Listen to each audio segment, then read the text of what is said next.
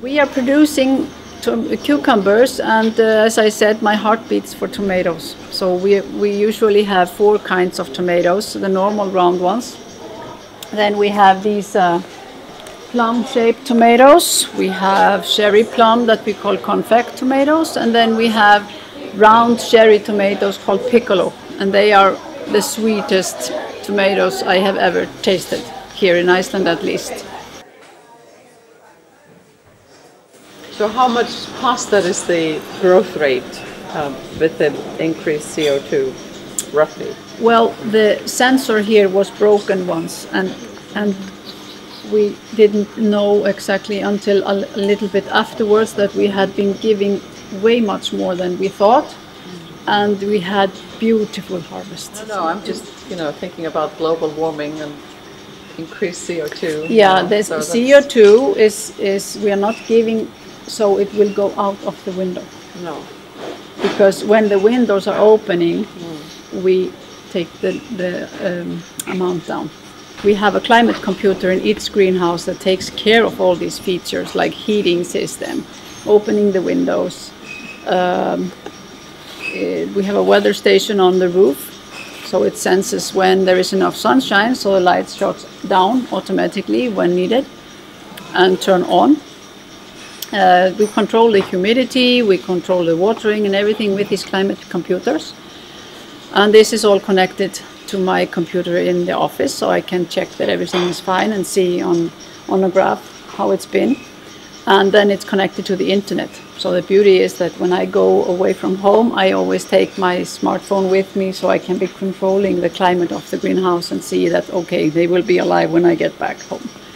But despite all technique and that, we want to be as nature-friendly as possible and grow healthy and tasty products. And to help us, we use a biological pest control. We don't use pesticides. And basically that means there is a small green fly or wasp called Macrolopus, and they fly around into the plants and look for the bad insects and just eat them. Then we have really good help from these bumblebees. They are a little bit bigger insects than the wasp, and they are taking care of the pollination of the tomatoes. Cucumbers grow without pollinating, but tomatoes, they don't grow so well if they're not pollinated. They can be pollinated by wind or by hand or whatever, but the best pollinators are the bumblebees. So one bumblebee can visit up to 2,000 flowers every day when they are in their prime time. So you have heard the term busy as a bee. It really is right, because they don't care if it's Saturday or Sunday. They just work every day. But then I was saying, the 3 weeks in the nursery for cucumbers, and then after 3 weeks in the greenhouse we have full production of cucumbers. And they grow 1 leaf and 1 cucumber almost per day. Wow. So they are growing quite fast. That's why we need to change them so frequently.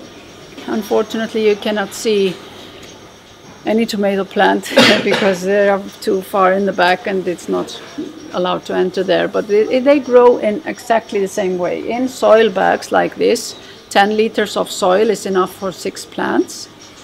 And it takes 6 weeks in the nursery for the plants to grow from seed.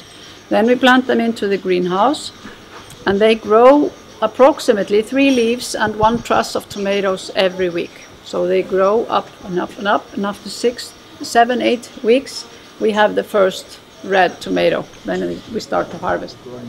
I have tried to grow in rock wool. I don't like that as much, and I have grown in pumice.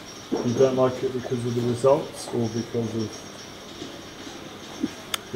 the result is quite the same as this, but the sustainability, yes, and I like the idea that there is something organic in. I think that there is something helping the roots in the organic soil.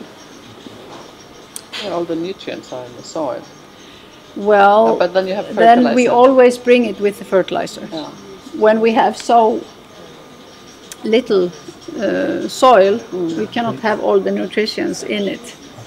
So we need to. Is the soil sterilized, or is yes, it is when so it comes. So it doesn't have bacteria or fungi or anything. No. Okay. Is it soil or peat? It's peat. So it's taken From the- Iceland? from peat bogs in Finland. In Finland? Okay. There is a peat factory there. Right. So No, I guess you no. don't have peat in Iceland. We don't have that kind of. We have torf and we have it, but there is nobody like producing it for Yeah, yeah. like we have here. Yeah. Like they have in Finland. I mean, we would need so much of it. But I think there are only. I think we are 3 growers only using this peat in Iceland. Most growers are using pumice, actually. Ah,